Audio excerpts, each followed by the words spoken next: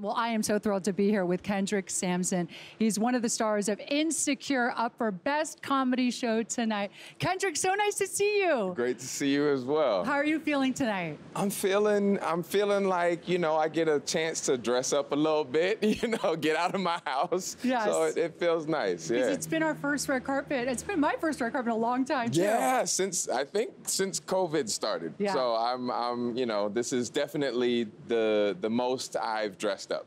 Yeah, and you're looking good, by the way. Thank you're looking you, great. you. The People's Choice Awards are all about the fans, yeah, of course. And Insecure fans are some of the most loyal, some of the most passionate, amazing fans. Yes. What is their reaction when they see you? What do they say to you? It depends on what's happening on the show. On the storyline. I've been yelled at in airports. I've also been hugged.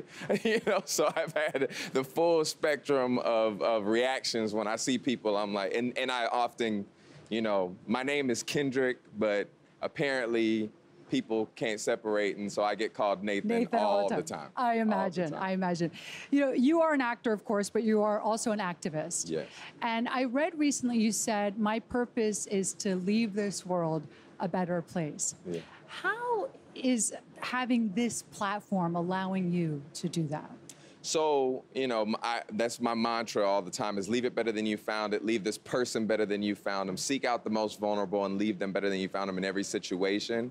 And I believe it's our purpose to use whatever tools we have. I tend to have a bigger platform than a lot of people. That's my tool. Everybody has a platform, everybody has tools, right? But that's one of the advantages that I have, that I get to amplify the real work of radical dope liberators all over the country that are doing the most important work, right? Of liberating the most vulnerable.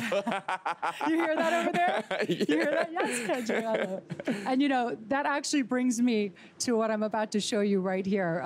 Tonight we're celebrating the fans, and we have a fan question for you. So take a look. This is Tina from New Jersey. Tina. Hi, Kendrick. Your advocacy work is incredibly inspiring. So I was wondering what advice you give to a fan who's hoping to start improving their community, but isn't quite sure where to start.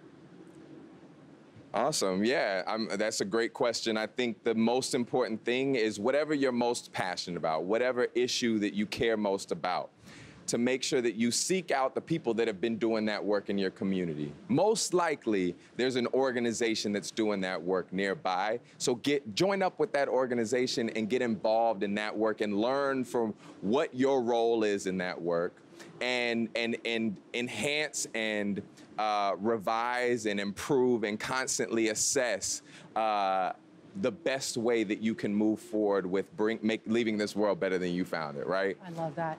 And I always say you don't need a microphone, right? No. You don't need these cameras to do that, to make a difference. I've seen people with one of the best organizers I know doesn't have social media, doesn't even, I'm not kidding, does not even have a phone. Wow. A mobile phone, right? All right. Well, so we all can do our part, for sure. We can all do our part. Kendrick, thank you so much.